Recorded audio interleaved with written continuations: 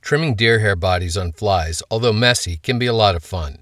There are numerous tools that come in handy for the job, though you don't need them all.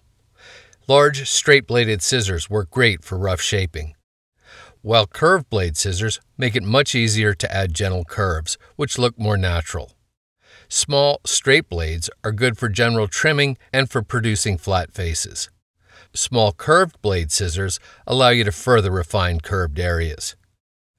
Double-edged razor blades are another option for trimming deer hair bodies to shape.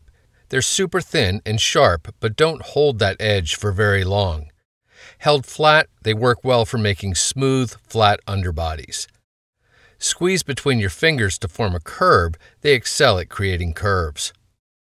There are tools designed to safely hold the blades in both flat and curved orientations.